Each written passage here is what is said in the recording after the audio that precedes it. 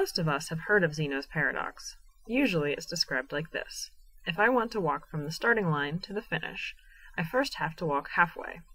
Then I have to walk half of the remaining distance, and then I have to walk half of the distance remaining after that, and so on. I'll always be able to cut the remaining distance in half, so I'll never reach the finish. Well, a couple of things aren't quite right about this. First of all, Zeno had 4 paradoxes of motion, not 1, so Zeno's paradox is a pretty vague name. Second, this paradox is backwards, and when it's told backwards like this, there's a very nice mathematical solution. What we're doing is just adding up the fractions, 1/2 plus 1/4 plus 1/8 plus 1/16 plus 1/32, and so on.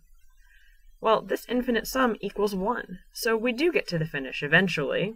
I suppose it may take infinite time, but that's not the point of this. The original version of this paradox is much more troubling. True, we need to reach the halfway point before we get to the finish, but we need to reach the quarter-way point first. Before we reach the quarter-way point, we need to reach the 1/8 way point. But before that, we must travel 1/16 of the path, and so on, since we can keep cutting the distance in half. We soon begin to see that we can never leave the starting line at all. All motion is impossible. This is Zeno's first paradox, called the dichotomy. He assumes that space is continuous, that is, that we can chop it up into infinitely small pieces.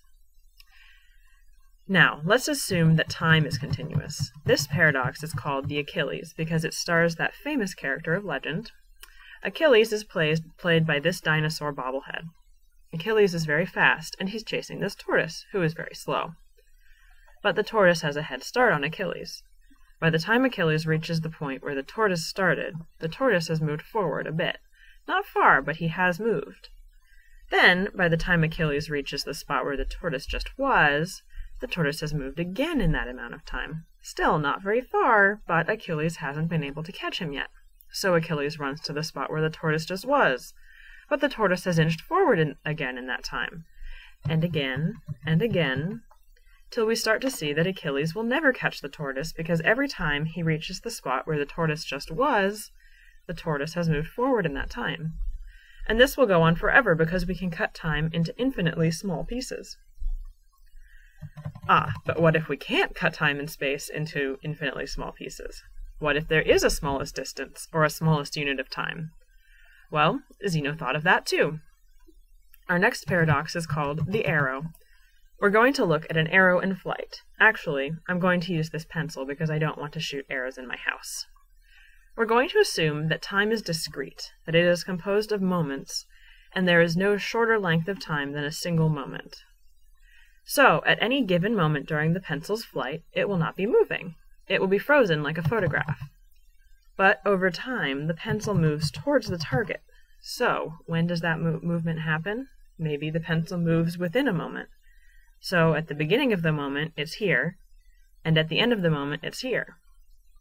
But if there's a beginning and an end to the moment, it must have 2 parts, and so then we would be able to cut it into smaller units of time. So when does the pencil move? It does not move during any moment in time, but we see it approaching the target. Is all motion just a series of single frames like a flipbook or a movie? I'll let you ponder that while we move on to our final paradox. This paradox is called the stadium, and we're going to assume that space is discrete, that there is a smallest distance and we can't cut it down any smaller. We have these 3 rows of blocks. Imagine that each block is only as wide as the smallest distance. The A blocks are stationary, but the R and T blocks are moving at the exact same speed as each other, but in opposite directions. So, at one point, the 3 rows of blocks are lined up like this, where the leftmost T and the rightmost R are lined up with each other, and with the middle A. They're still moving, and the shortest distance they can move is 1 block's distance. So they next line up like this, with all 3 blocks lined up perfectly. But in the previous position, the leftmost T and the rightmost R were lined up. Now, the leftmost T is lined up with the leftmost R.